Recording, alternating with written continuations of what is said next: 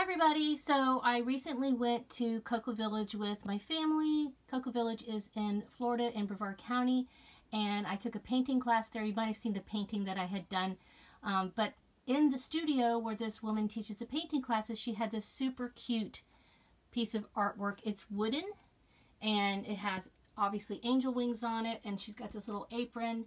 I don't know, she just kind of reminded me of like a little doll artist. Okay. So yeah, so she's getting ready to customize a Blythe doll.